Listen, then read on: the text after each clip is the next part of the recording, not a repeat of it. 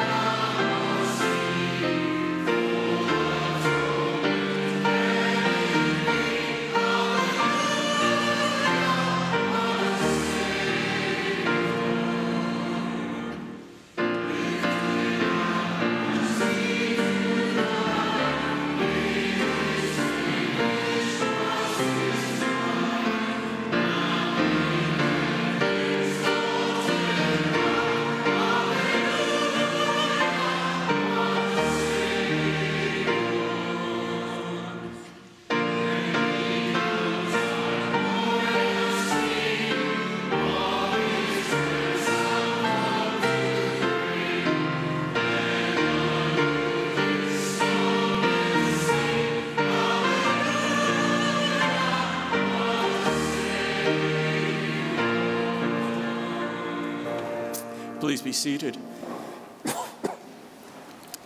We have a series of memories that are being put out. Kathy especially wanted to invite people who worked alongside of Paul, who were able to share time with him. Because, you know, sometimes guys don't do a whole lot of talking unless they're doing a job together.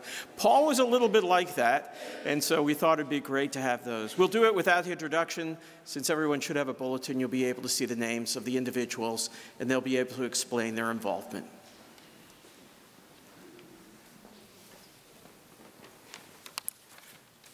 First, I want to say to Kathy, you and Paul are a great team. Together, you welcome countless numbers of people to your home, of which I was a beneficiary. Your encouragement, fellowship, and love has been a great refreshment to me. I praise God for your service in the kingdom. Kathy asked that Romans 12:3-8 be read because she said this really modeled Paul.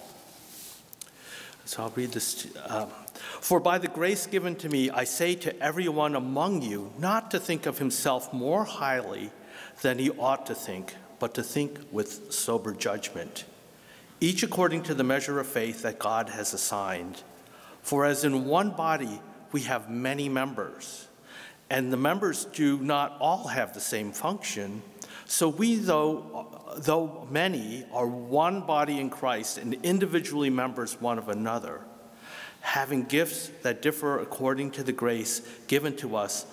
Let us use them, if prophecy, in proportion to our faith, if service, in our serving, the one who teaches in his teaching, the one who exhorts in his exhortations, the one who contributes in generosity, the one who leads with zeal, the one who does acts of mercy with cheerfulness. The Apostle Paul warns us of thinking too highly of ourselves, a warning that is necessary because we are prone to do this. How do we look at our place in life with, as he says, sober judgment?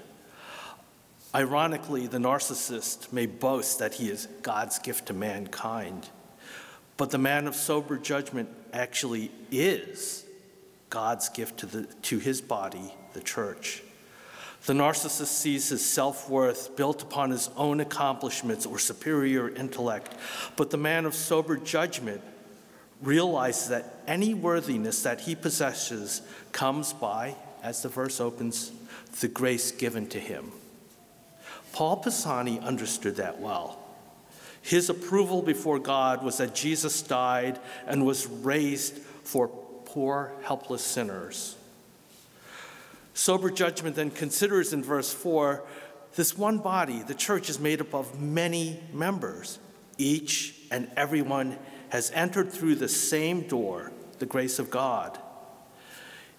If membership is not through personal credentials, then we realize that each member has significance and honor equal to ours. I think that's what Paul really understood.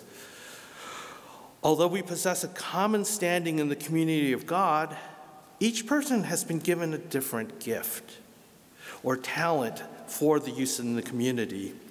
When we exercise that talent, it is for the good of the community and not for self-aggrandizement.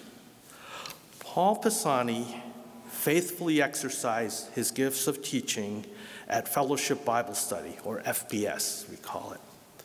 For those not familiar with FBS, it is a ministry of our church where each week we gather, sing hymns, study the Bible, and share a meal together. Our guests are people who might not have a place to call home, or maybe on the fringes of polite society.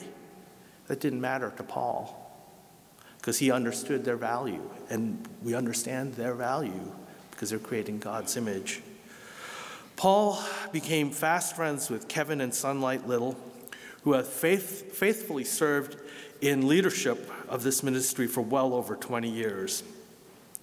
Paul Pisani faithfully taught the scriptures. He didn't dumb down the scriptures, nor did he just teach some kind of pious platitudes, nor did he make his lessons a seminary class. Rather, he engaged our guests in discussion around the text. He was not flashy. Come on, Paul isn't a flashy kind of guy. He called attention to the text and not to himself.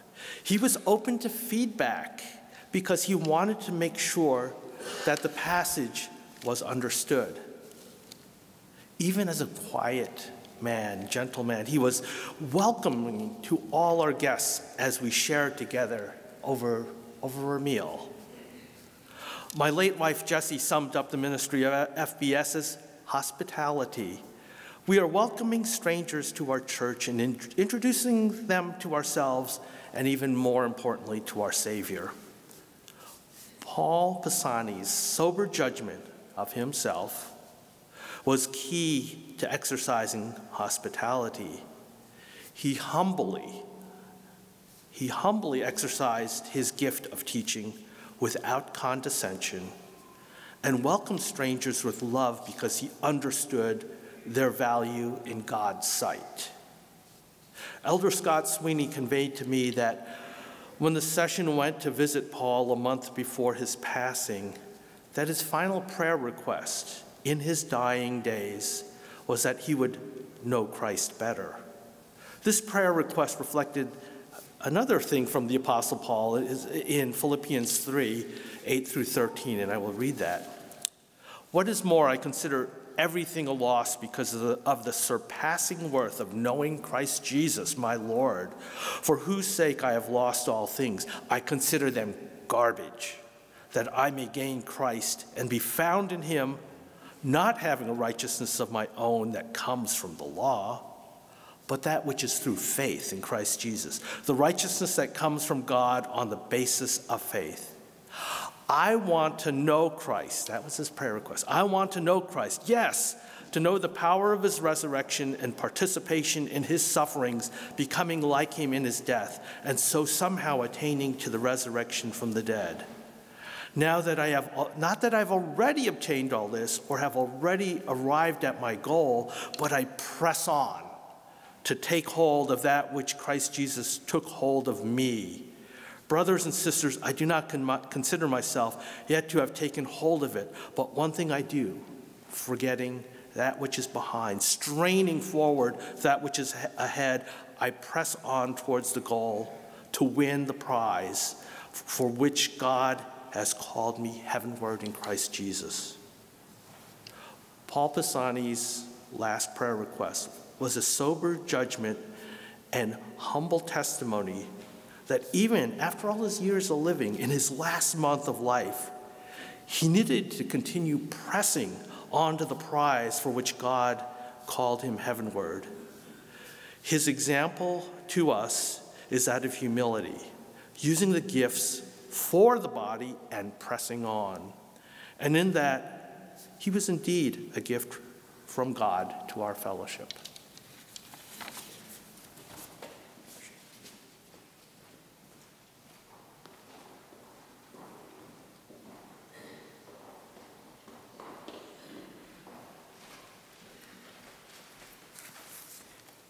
Paul Pisani got it. Paul understood that God's heartbeat from Genesis to Revelation is that God wants his people to tell all nations, all tribes, all people groups about Jesus so that they will come to worship him. Because Paul understood this, he was heavily involved in the ministry of GROW. A quick explanation of GROW is GROW is a ministry that teaches English to immigrants from over 50 countries that are living in Northeast Philadelphia. GROW's motto is helping immigrants thrive.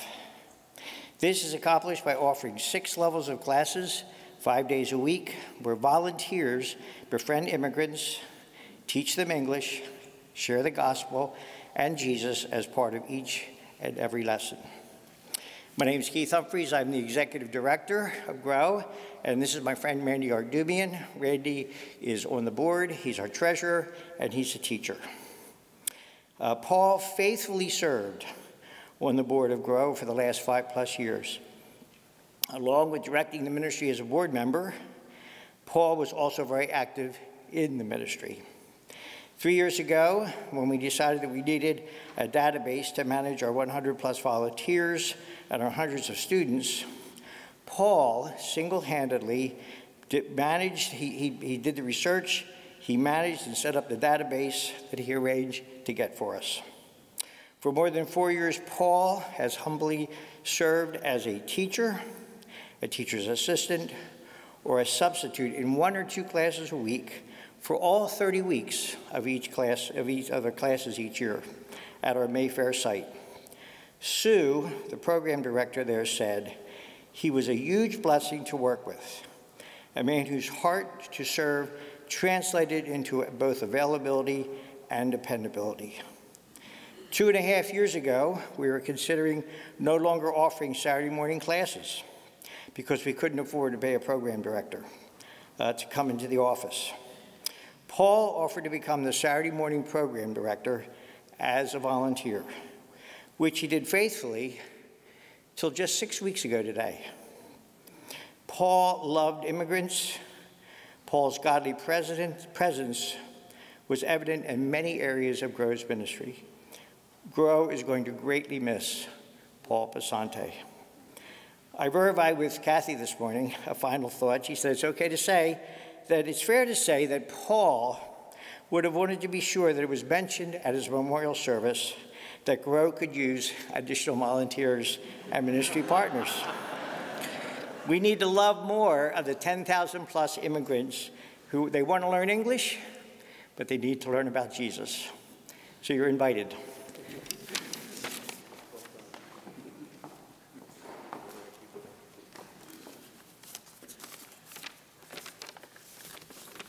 I think most of us were taken aback by Paul's diagnosis, how fast. And so knowing that I wouldn't have an opportunity to visit him personally, I'm sure most of us desired to do that.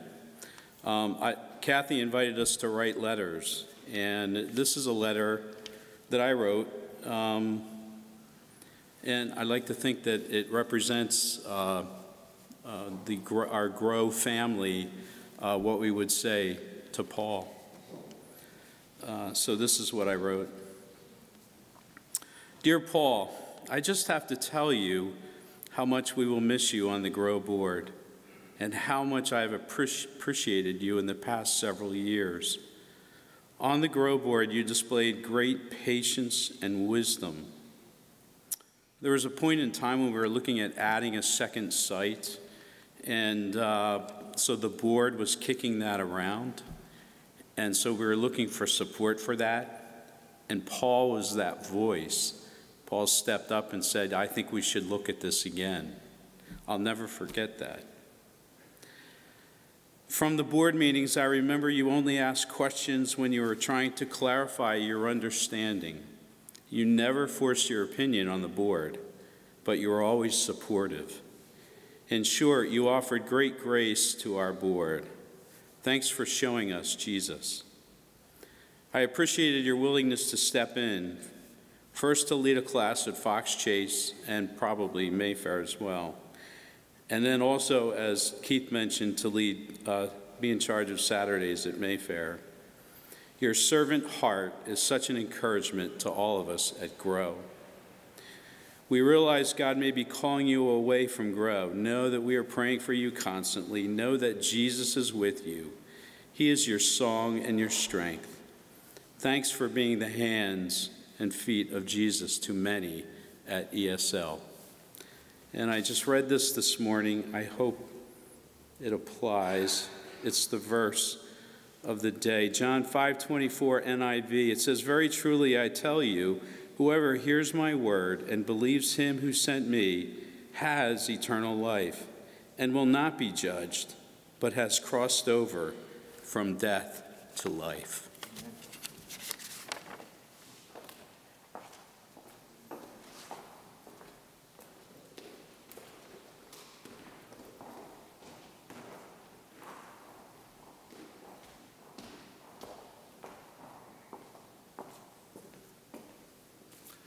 So I'm Mike, Paul's baby brother by 9 years, and I'm here speaking for myself and my brother Philip, who's Paul's little brother by 7 years. Our memories of Paul are mostly from his days living in Alabama, which spanned roughly from 1957 through the late 1960s. Those were Paul's high school years, his college years, and his very early professional career years.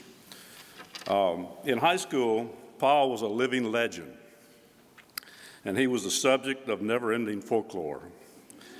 On many occasions, we were not Mike and Philip, we were Paul's brother.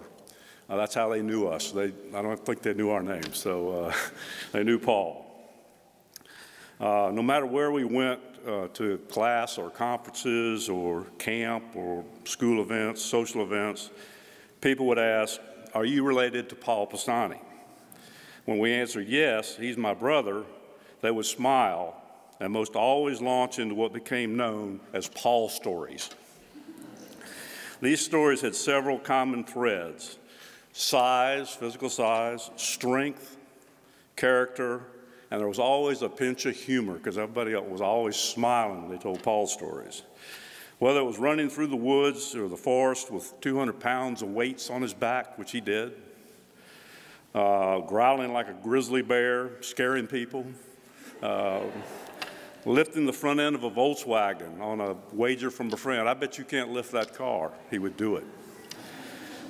Making something fit that wouldn't fit. He was good at that. People had to tell the story because Paul had a special place in their hearts. They felt good and happy sharing their story. Believe me, there are dozens and dozens of Paul stories. He touched people wherever he went. One story that sticks with me is Paul, in his high school years, during the summertime, he was a counselor at a camp, a YMCA camp. And he got to know the kitchen staff, of course, really well, because he liked to eat, because he was a big guy. But those people that worked in the kitchen, they loved Paul because he would, without asking, would help them lift 50-pound boxes of beans and food and stuff. He would clean the floor. He would wipe the tables, all without asking. And they knew, all those people that worked in that kitchen knew that Paul was blind to color, ethnicity, cultural background. Those parameters never entered his head, and they sensed that and they knew that. And so years later, my brother Philip, he taught at the same camp years later, as did I. When we would go back there, those ladies would always ask, "How's Paul?"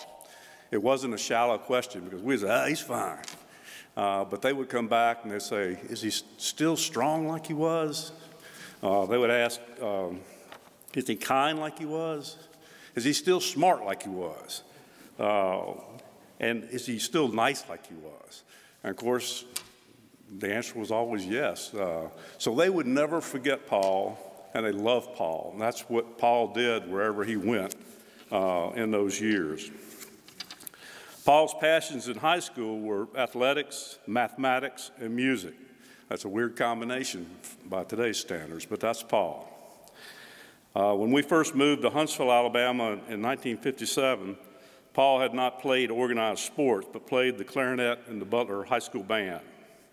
When we moved about 25 miles away to Decatur, Alabama, the next year, the high school football coach sees this new guy walking down the hall.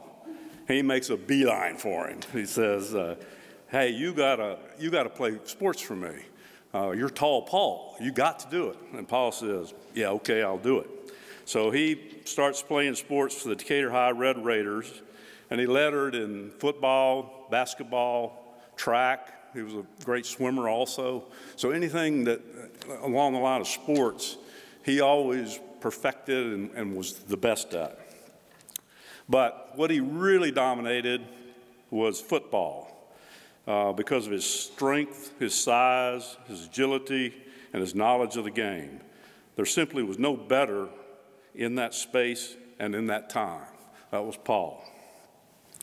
Paul, when he took up a passion, and you people know this because I think it stayed with him all his life. When he took something up, he was all in 24/7 to master that passion. One of my favorite memories is when Paul organized a neighborhood football team. He reached out to Philip and I and said, "I need your friends. We need to recruit your friends to come be on a neighborhood team." But unlike other neighborhood teams where, it was all about who's going to be the quarterback and who's going to catch the ball, and, you draw the play in the dirt and you do it for 15 minutes, Paul was about teaching the fundamentals of the sport, the blocking, the proper stance, the tackling, and the reading the play, how to read the play. So he even went to the high school varsity equipment room and he borrowed helmets, pads, blocking dummies, and tackling dummies for, all us little guys. Now, it wasn't normal to lend equipment out like that, but his coaches at that time knew if Paul Pisani was involved in it, it was a good thing. And so they let him have that equipment, and sure enough. But looking back on those days, one thing that I recognized was that through teaching, Paul teaching us little kids how to play the sport, Paul was further mastering his passion of playing and excelling at that sport. Because he was still playing, he was in high school, about to go to college. So his teaching was helping us, and it was making him a better person. And by the way, I'll share that all Coach Paul's students at that time, they all played high school ball. A few played college ball, and even one of them dabbled in the pros. So there's a Paul story for you. Paul continued his passion for music through his high school days. He was in a rock band. I don't know if you guys can appreciate that, for a while. He played the saxophone, and if the song didn't call for the saxophone, he played percussion, either the bongos or a tambourine type of thing. They used to practice in his bedroom. Of course, that door was always shut, but we could hear them, and they didn't sound too bad. I'll never forget when his group got a gig, and they decided they needed a bandstand. They wanted to be up, on the stage. And of course, they didn't have a stage, and so Paul, he steps up to build a bandstand in our backyard. So he constructs it out of 2x6s and 4x4s and sheets of plywood. It was a massive thing. Of course, he gets it all built, and the next question was how to get it on the truck to move it to the field where they're playing. Not a problem. There's Paul. He and one friend lifted that stage, put it on a truck, and they took it about, it was like 15 miles away. They set it up, and they had their bandstand. Interesting thing is, my parents took me, I was about 8 years old, out to watch Paul play in that music gig. And we went there. It was getting kind of dusky, and he's playing, and all of a sudden the song breaks out, and Paul, he gets on his saxophone, and he starts doing his groove thing, and he's moving. And there was these 15 young ladies. I got to remember, this back in the Beatles days and before. They were 15 young ladies on the front row, pulling their hair out, screaming, "Paul, Paul, Paul!" And, and the more they screamed, the more he got down on that saxophone. And then I was just, of course, again, I was 8. And I said, I turned to my dad and mom. I said, "Why are they screaming for Paul?" They laughed. There's another Paul story for you. But anyway, Paul, he had unequal dominance in football. With that unequal dominance in football and his academic excellence in math and science, those combination of things result in him being recruited by nearly every major college program in the nation. Paul Bryant was in our living room begging Paul to sign on for a scholarship, as was Shug Jordan of Auburn. A group from Notre Dame came down. It was a whole group of those, like 3 or 4 of them. People came from USC, Georgia, Tennessee, all wanting Paul to sign up for their college football program. Paul chose the University of Kentucky. I think, in hindsight, he was influenced by a close friend going there from his class, and his like for Coach Collier, who was the coach at that time. Who was a winning coach, but he was also known for his deep character and his fairness to players. He was easy to like. He had top-notch assistants that worked for him at Kentucky, including Don Shula, Chuck Knox, Howard Schellenberger, Bill Arnsberger. If you follow football, you know those names. Those are famous coaches. They weren't famous at the time they were at Kentucky because they were assistants, but they later went on to the pros to be winning coaches. So Paul had a great fall at Kentucky, and our dad enjoyed going to the games, watching Paul progress in football. But unfortunately, at the end of Paul's freshman football season, Kentucky fired that coach that Paul had signed on with, and they hired a person named Charlie Bradshaw to take over the program. And back in this day, Bradshaw was not the best of people, I don't think. He ran a torturous conditioning program designed to break players down. They wanted to basically create machines, if you will, take away the personality, take away the heart, take away the drive to play ball because you wanted to play ball, but to break it down into something mechanical. There was extreme physical and psychological abuse on the program, and this is all chronicled in a book that came out some 20 years later. Paul, but that year, for sophomore year, he started defense, which was pretty unheard of back in those days. It's hard to relate nowadays because they have freshmen that are playing and so forth. But back in that day, sophomores on the line did not play. It was usually your juniors and seniors that played on the line. And he made some great plays. I know Philip and I were in the Kentucky Lexington Stadium, beautiful stadium, 75,000 people. And you hear on the loudspeaker, the loudspeakers weren't that good, but you could make it out. Paul Pisani makes the sack. And I was proud baby brother. I always asked my dad, "Is that Paul?" He said, "Yeah, that's Paul." And it was a good thing. That sophomore year, Paul came home and he had a bandage on his hand. Dad asked what was up, and Paul said, "Nothing really.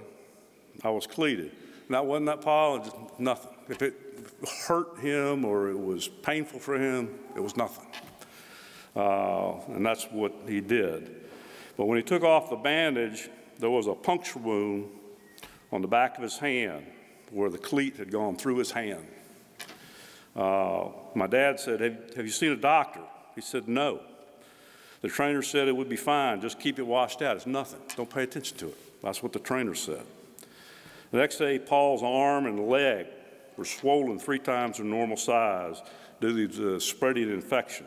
He had a rash all over his body. Of course, we were in a small town. We took him to the main hospital, but all the doctors were off for the holiday. They couldn't see him. Philip, my brother, called his friend Nicky Evans, whose dad was a doctor, and thankfully, Paul was immediately admitted to Bank Street Hospital, a little small hospital on the backside of town. And he was treated and then stayed in the hospital for a few days and turned out okay, obviously. But we were later told by the doctors if he had not had treatment, he would likely have died within 48 hours. That's how advanced the infection was.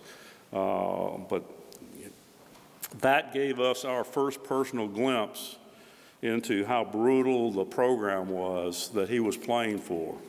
It was not the program he signed up for. The one he signed up for had character. It had ethical standards. It had heart. It had fairness. And then what he had, the second year in, the whole thing reversed, 180 degrees. And so luckily, Paul had the strength and the courage to leave that program. But there was 80-something people on that team that year. 57 of them left. Of course, Paul was the last of those 57 to leave. He stuck it out as long as he could. Out of football, Paul changed. He enrolled in Birmingham Southern because of their math program, but he embraced their philosophy and religion programs to fill the void left by football. And you can imagine it was a huge void. Football was 70% of his life at that time. So now he turned to philosophy and religion, and as usual, he's all in. He starts reading and studying, and he wanted to know all there was to know about it. He became a very, what I call a deep thinker, often just deep, what's Paul doing? I don't know. He's thinking. And he did that a lot. He wanted to know what made the world's population tick. Coming out of college, Birmingham Southern, he was at the top of a new game called computers. Computers were new then. And here was Paul. He was at the forefront of the computer age. He went to work for Boeing, supporting the space program. And just like he did with me and Philip when we were kids to teach us the fundamentals of something in order to learn even some things himself, he invited me to a day at his work and to teach me about supercomputers. And I went, and I think in hindsight, not only was he teaching me, because he was all about teaching other people, but he was, again, making his passion, or he's driving his passion to be the best that there was, what he was trying to do. In a book by Shannon Ragland about the Kentucky football team, he describes Paul this way: Paul was a mountain of a man. To me, mountain describes size, faith, stability, character, and depth, and that encompasses Paul. We will miss him, and I just wish more people would be like him. To me, in my eyes, Paul was a saint. I find a little bit of comfort in Psalm 116:15. Precious in the sight of the Lord is the death of his saints.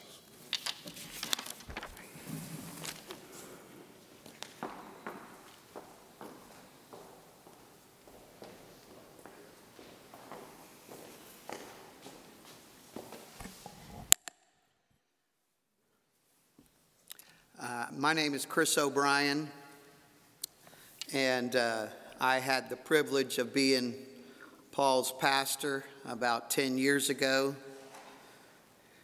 Kathy was the church secretary. She thought she knew crazy until she met me, and we served there at Third Church in Northeast Philadelphia together.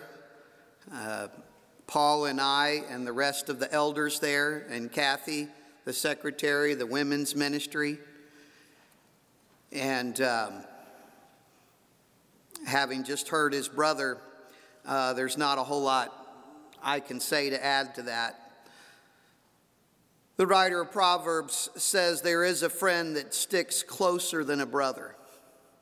And I think that sums Paul up. He was this big, massive man, physically. But as we would describe maybe other men like him, he was a gentle giant. He was, though, as his brother just described him, he was ferocious on the football field.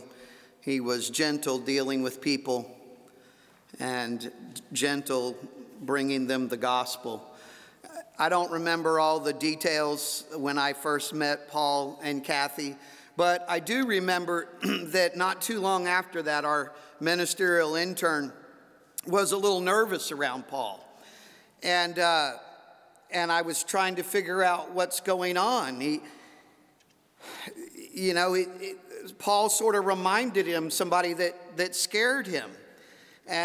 And I said, well, what's the problem? He said, well, he's from Jersey, isn't he? I said, yeah, it's just across the river. Well, he's thinking of some mob boss or something. I don't know what's going on. This guy's supposed to be working with me in ministry, and he's afraid of mob bosses. I don't know. Well, then I find out he's been binge watching The Sopranos. So, well, of course, Paul looks like one of those guys. But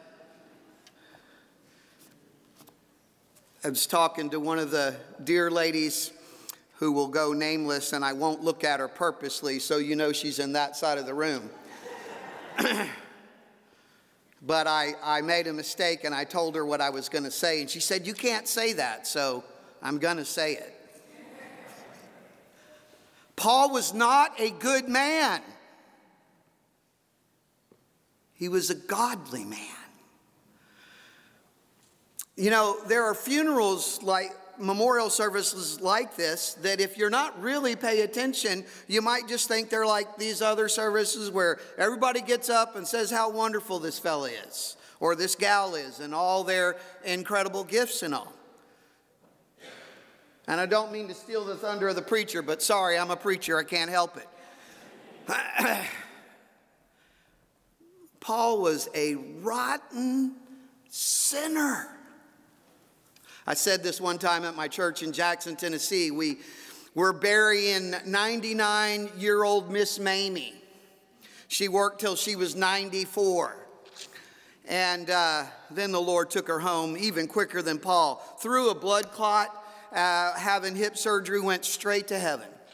And that little church, about, the size of this part of the room, was completely full. And there were all kind of people there from the town. Jackson, Tennessee is a town of 80,000. And so I just got up and I said, I got to tell you something. Miss Mamie, she was a rotten sinner. And my elders on the front row that were the pallbearers, their mouths just dropped open. But you see, and this is what I said, but now I got your attention. Because while we are rejoicing in his gifts and his abilities and the way the Lord took him through this very incredibly difficult time at the University of Kentucky, and yet while that hurt so many men, from what I understand, they became bitter and it stayed that way. Why did Paul not become that way? Because Paul was just somebody special? No, the grace of God intervened, transformed his life. He came to understand the glory of God in the face of Jesus Christ. He came to understand that Jesus, the eternal Son of God who took upon himself human flesh, we celebrated his coming a few weeks ago. And in a few months, we'll celebrate his death on the cross. He paid for sin. Paul trusted in him and lived for him. He didn't merely hang around with these people from these different people groups just because, Paul wanted to do that. He loved people because Jesus had loved him and died on the cross for him. And so Jesus changed his life. And then Paul was able to change other people's lives.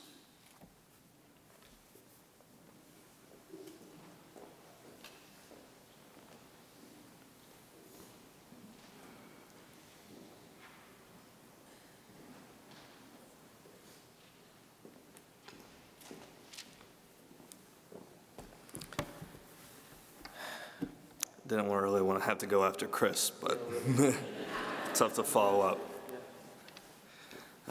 I'm so grateful to be here this morning. I'm even more grateful that I get to hear all these wonderful Paul stories, because those are, to you, those are Paul stories, but those are my pop stories.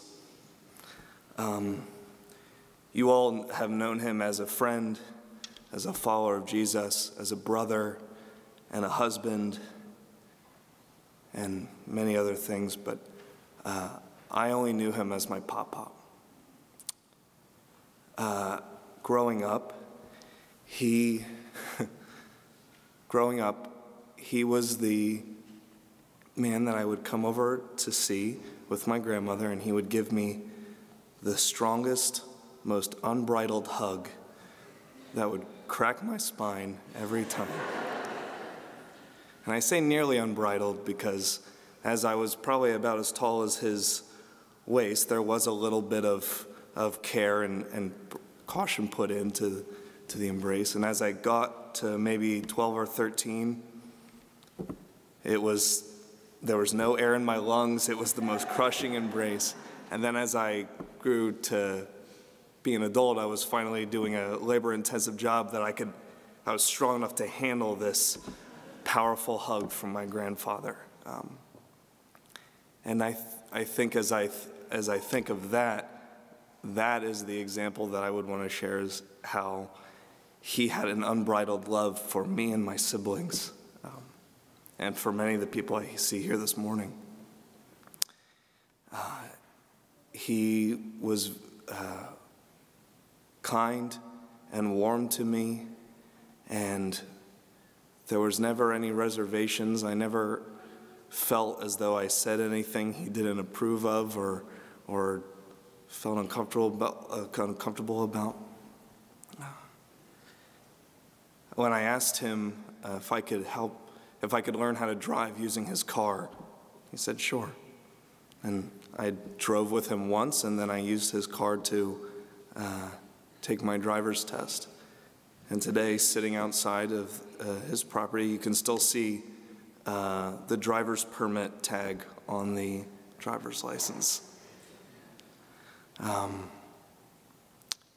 He would call me up on occasion and ask to get lunch, and we would meet and talk, and it was very simple. It was very honest. It was very unbridled. We would end, and he would squeeze me very tightly, and all the food we had just ate would begin to come up. We would talk about the shows we enjoyed. We would talk about work. There was a time that my siblings and I went to his Bring Your Kid to Work Day. And I don't think any of us know what he did at that job. We walked into his office. It had no windows.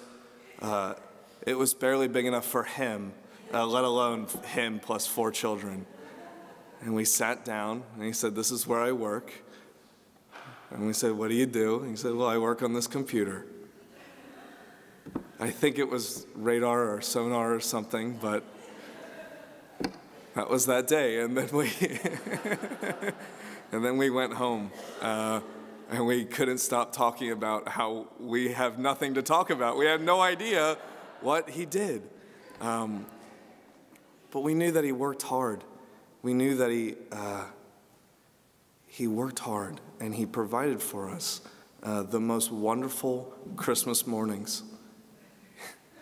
Our grandmother would lavish us in gifts, and he would make sure that my grandmother could lavish us in gifts. And he provided the car. He provided friendship, and I'm very grateful for whoever picked out that photo of him on the brochures today, because that pose and that demeanor is how I think I've seen him my entire life, relaxed and just happy to be around us. Towards the end of his life, I sat down and spoke with him, and I thanked him for 2 things. I thanked him for being a provider and showing me a good example of what a man should be. And the other thing I thanked him for was how warm he was to my girlfriend, then fiance, then wife. He was so kind, and his warmth towards her was so unbridled. He had no reason to not love on her every time he saw her. And that meant a lot to me. And I think that as I listened to everyone's stories and how they related to him, I'm just so grateful that there's so much more Paul to be learned about and loved and heard. I'm a musician. I had no idea that he was a rock star. When we meet in glory, that'll be one of the first things I ask him about. I also didn't know that he served as a teacher for the English second language classes for a long time, until my wife and I started volunteering on our own. And when we brought it up, he said, "Oh, yes, I've been doing that as well. Here's some useful tips. Here's some things that have been helpful for me and what I've been using." And one of the things that he liked to teach them was Psalm 1. I'd like to read that for you now. "Blessed is the man who walks not in the counsel of the wicked, nor stands in the way of sinners, nor sits in the seat of scoffers. But his delight is in the law of the Lord, and on his law he meditates day and night. He is like a tree planted by streams of water that yields its fruit in its season, and its leaf does not wither. In all that he does, he prospers. The wicked are not so, but they are like chaff that the wind drives away. Therefore, the wicked will not stand in the judgment, nor sinners in the congregation of the righteous. For the Lord knows the way of the righteous, but the way of the wicked will perish." And as I look at this psalm, I see many things that my pop reflected, especially the part about the tree and how he was like a giant tree. And he, though his absence still feels fresh, he was part of my home, and I loved him very much, and he loved me. that same night that I had met with him and thanked him for those two things, I went home and I prayed that the Lord would take him home soon. And that night he passed away into glory, and that was a blessing that I'm grateful for. I'd like to also now read Psalm 4 that I think reflects the Lord's goodness in that. Answer me when I call, O God of my righteousness. You have given me relief when I was in distress. Be gracious to me and hear my prayer. O men, how long shall my honor be turned into shame? How long will you love vain words and seek after lies? But know that the Lord will set apart the godly for himself. The Lord hears when I call him. Be angry and do not sin. Ponder in your own hearts on your beds and be silent. Offer right sacrifices and put your trust in the Lord. There are many who say, who will show us some good? Lift up the light of your face upon us, O Lord. You have put more joy in my heart than they have when their grain and wine abound. In peace I will both lie down and sleep, for you alone, O Lord, make me dwell in safety.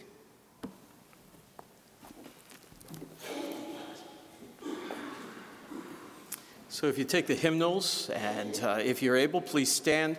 Turn to hymn number 32, Great is Thy Faithfulness.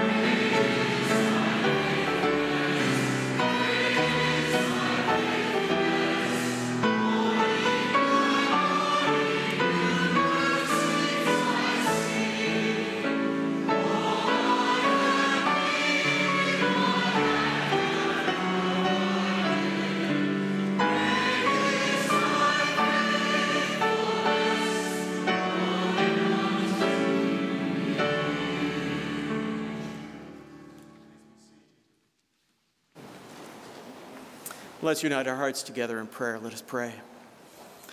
Dear Heavenly Father, we thank you. We thank you for your presence and for your peace.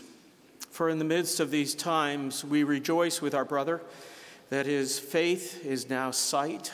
The thing he had longed for all of his life is now something that he possesses, to be with you face to face in your presence forever. So we would not wish it otherwise for him. We are grateful that you took him to yourself, but at the same time we recognize just the grief, the absence that will be felt very keenly by Kathy and by the family. We pray for your blessing on each of us, that our memories of Paul, our Paul stories, might indeed be ones that we find something to especially remember, not just the man, but also to reflect upon his life and how he lived it, the difference that he made, the way that he loved others because of the love you gave to him. He abounded in that love. To be able to give others the hope, a living hope in Jesus Christ, because you gave him that hope. And so, Lord, we come. We come to you, for you're the only one who can affect hearts. You're the only one who can speak to us in the quiet of our own lives. And so we come and ask that you indeed will continue to work in us that grace that you gave to Paul, that we may have the assurity of salvation like Paul, that we might be able to celebrate each day like Paul, and that indeed we might have learned well from the man who came to know you and who called upon you as his heavenly Father. So give us comfort now, for it's in the precious name of Christ that we pray. Amen.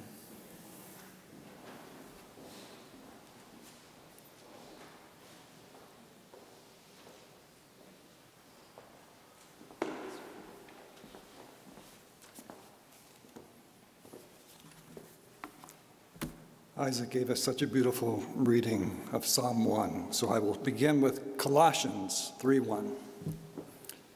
If then you have been raised with Christ, seek the things that are above, where Christ is, seated at the right hand of God. Matthew 6:31-33. Therefore, do not be anxious, saying, what shall we eat? Or what shall we drink? What shall we wear? But seek first the kingdom of God and his righteousness, and all these things will be added to you. And now, most appropriately, God has given this family these words, which I have witnessed in your life. Blessed be the God and Father of our Lord Jesus Christ. According to his great mercy, he has caused us to be born again to a living hope through the resurrection of Jesus Christ from the dead, to an inheritance that is imperishable, undefiled, and unfading, kept in heaven for you, who by God's power are being guarded through faith for a salvation ready to be revealed in the last time. In this you rejoice, though now for a little while, if necessary, you have been grieved by various trials, so that the tested genuineness of your faith, more precious than gold that perishes, though it is tested by fire, may be found to result in praise and glory and honor at the revelation of Jesus Christ. Though you have not seen him, you love him. Though you do not now see him, you believe in him and rejoice with joy that is inexpressible and filled with glory, obtaining the outcome of your faith, the salvation of your souls. Concerning this salvation, the prophets who prophesied about the grace that was to be yours searched and inquired carefully, inquiring what person or time the Spirit of Christ in them was indicating when he predicted the sufferings of Christ and the subsequent glories. It was revealed to them that they were serving not themselves but you, and the things that have now been announced to you through those who preach the good news to you by the Holy Spirit sent from heaven, things into which angels long to look.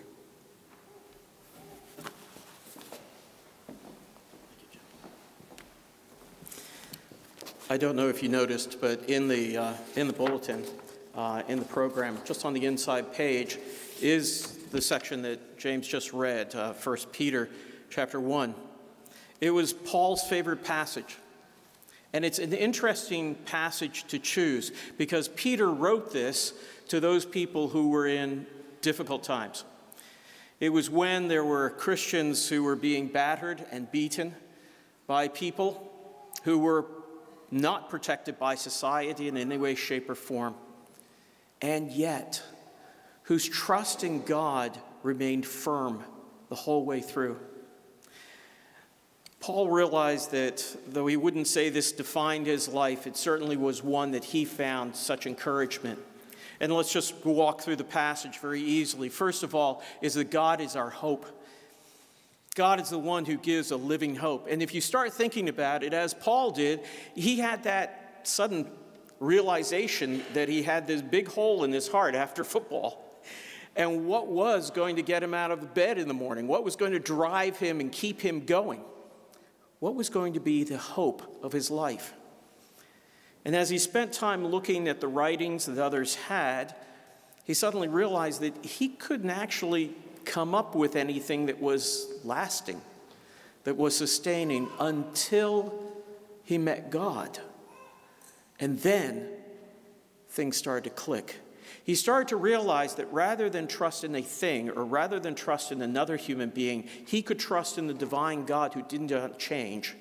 And he was able to say, I will provide for you. I will provide salvation for you. You don't have to try to achieve it. I will give it to you as your own. I know this sounds crazy, but you know, sometimes guys want to do it on their own. They want to be able to accomplish it on their own.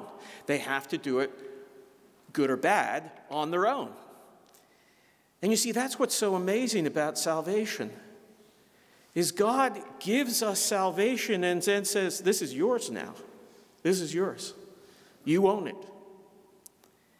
The reason that you own it is because you know me and I provided it.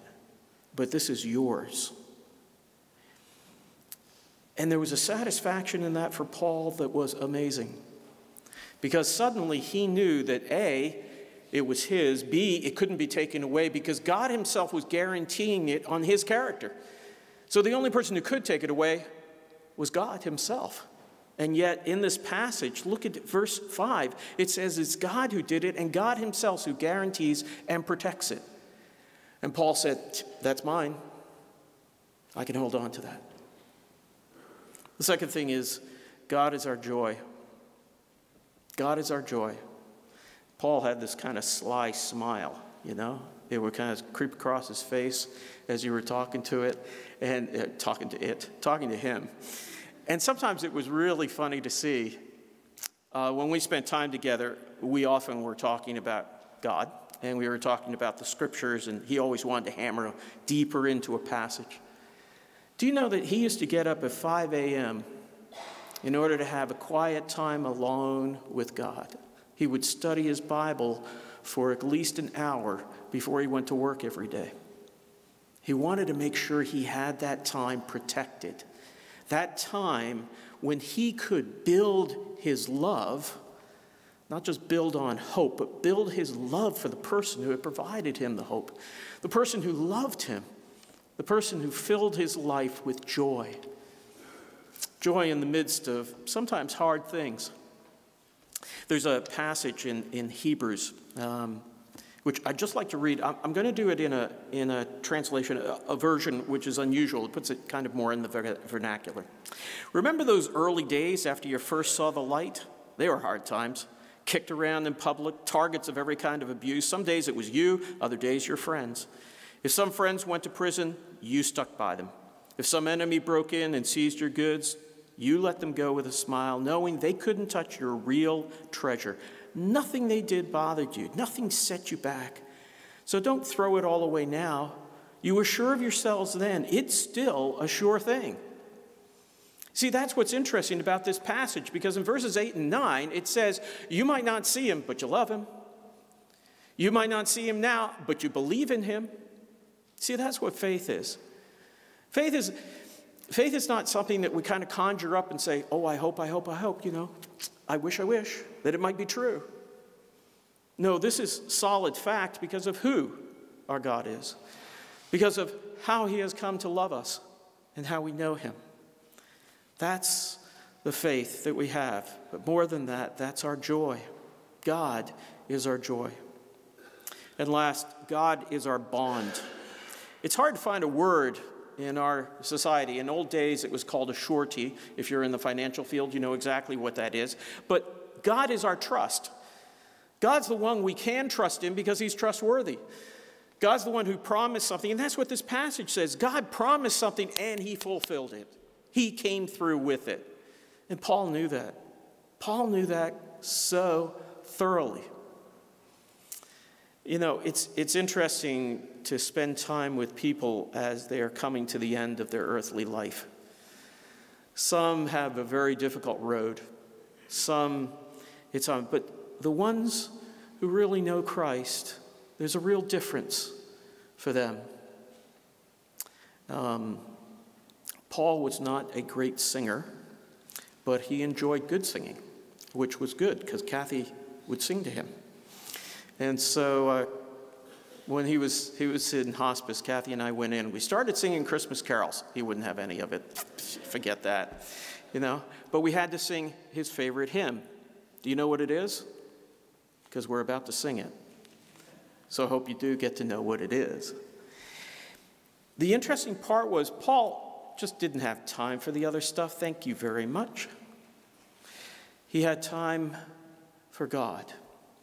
He had time for the people he loved. But he really wanted to live all out. There was a Christian of yesteryear at the turn of the 20th century by the name of William Borden.